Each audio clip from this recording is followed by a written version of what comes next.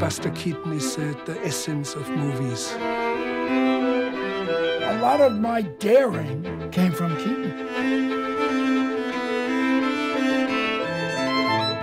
He was born to be a silent movie comedian.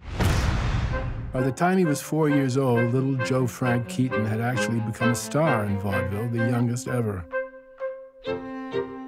The man said I was a big comedian and I was going to get a big contract.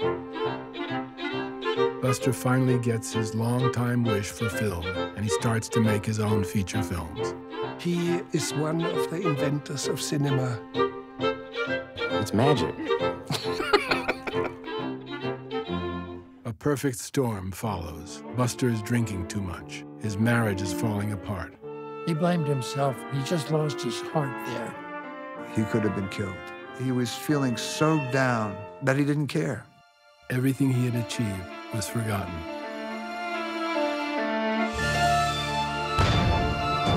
For Keaton, cinema was important. It was jokes that worked because of the movie camera.